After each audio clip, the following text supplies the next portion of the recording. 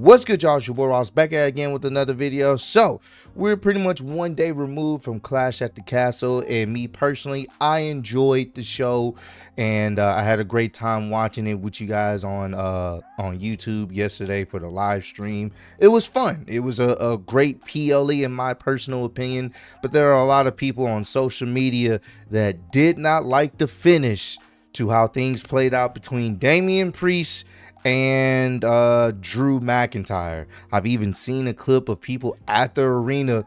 They were pissed. I mean, everyone that was at the PLE live, they were upset. Like, all you heard was boos and just people were pissed, which understandably so. They were wanting their hometown hero to win and become the new WWE World Heavyweight Champion. And then there's some people on social media that completely hate this decision and are saying some of the most wildest things over a wrestling storyline. I'm actually going to show y'all one of them that I saw on my Twitter, and I had to make a video on this because this is not the only person I've seen tweet some wild stuff because Drew McIntyre didn't get the chance to finish his story at Clash at the Castle this year. Let me pull up this just weird tweet from this individual, man, because it makes no sense. So this is what I had tweeted. People like this loser are not real wrestling fans because their favorite didn't win. It's not that deep. This person decided to tweet this. Fuck CM Punk. Fuck Triple H. I hope you fucking die of a heart attack, and fuck WWE. I'm fucking done and fucking sick for fucking years of waiting for this absolute shit. He should have never resigned, and if you're offended, fuck you too.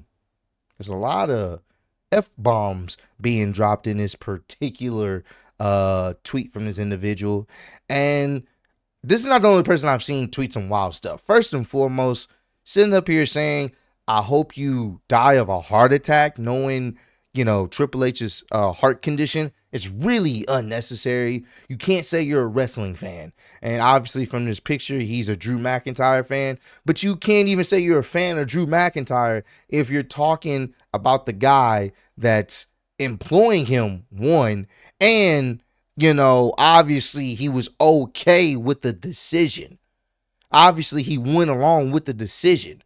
So if you're a fan of Drew, you know Drew's obviously, you know, cool with Triple H for the most part. You know, they've worked together for many years. Like, that wouldn't even, I don't think Drew would want you to, you know, be on that type of time and wishing death upon his employer, someone that he works with. Like, that doesn't even make any sense, one. And two, like I said, I'm sure he knew this was going to happen. He's in on the story. And then for those who are really, really upset like this individual because Drew McIntyre didn't win the championship, y'all got to understand that there's a bigger picture here. The bigger picture is CM Punk and Drew McIntyre's feud.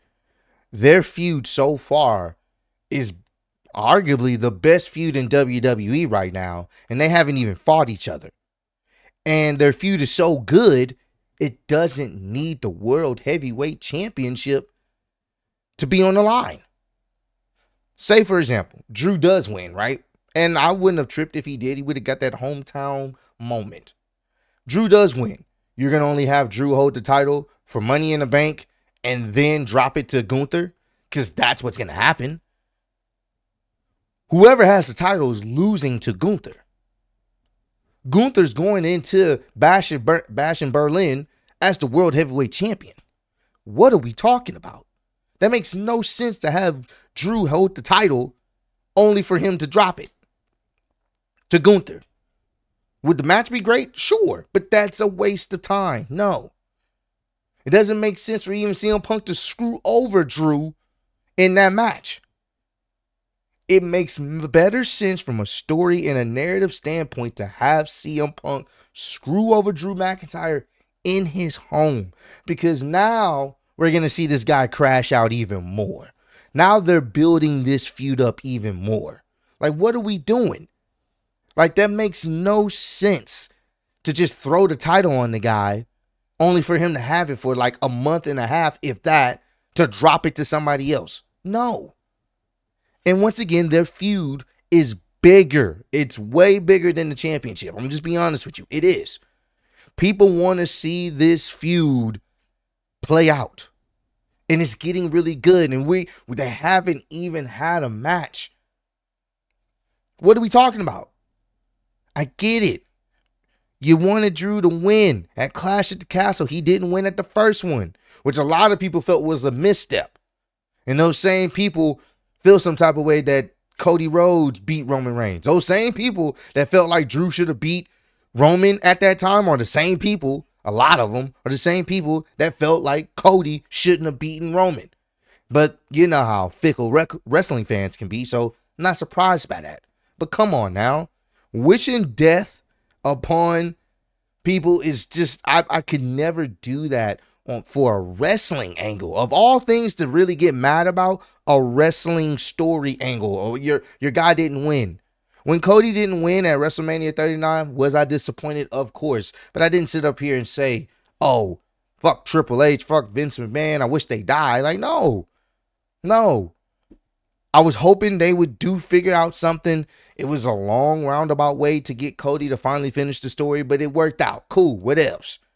Y'all don't think this is going to be even bigger for Drew McIntyre when Drew and CM Punk have their matchup? I even think on their very first match, Drew is going to fucking win.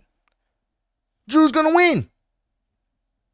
Like, I think we just get so used to instant gratification from a lot of things in social media and just what we watch and what we want as a society. We love that instant gratification that we tend to forget that sometimes the longer route is the better route. And right now, Drew McIntyre and CM Punk, their feud is bigger than the World Heavyweight Championship. So if you're one of these people that sit up here and go on social media and saying, oh, I wish this person was dead and all this other stuff because your favorite wrestler didn't win a match, you're not a real wrestling fan. You can't be.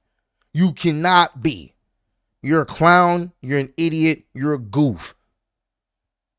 I know this sounds so cliche, but go outside, bro. There's no way you can have an actual legitimate life if you go on social media and this is what you tweet because your guy didn't win. What the fuck are we doing? It's weird. It's weird. It's cringe. You guys are fucking idiots. There's nothing wrong with not liking a decision. I'm okay with that. That's fine. But acting like it's the end of the world? Come on, bro. Come on, bro. Ridiculous. So I just wanted to make this video because this is not the only person I've seen, but this was the most egregious tweet I had recently seen about people being upset that Drew didn't win. And now Triple H is this horrible human being and wishing death upon him. It's fucking stupid. Comment down below. Let me know. Have y'all been seeing people really get that upset that Drew didn't win? And I'm not talking about the people that were there in attendance. Obviously, they should be upset. That was their hometown hero. He didn't get the job done because of CM Punk. I get it. But I'm talking about those on social media that literally are tweeting weird stuff like this. If you've seen this, let me know what's the wildest, like, I guess, wrestling take or the wildest comment you've seen in regards to Drew McIntyre not winning and CM Punk screwing him over. Let me know. I want to see how wild people have gotten on social media over this whole entire situation. But I appreciate all the love and support y'all have shown on the channel. Road to 150K and I'm still gonna be the YouTube wrestling champ of the world. Appreciate y'all kicking with me. See you on the next one. Peace.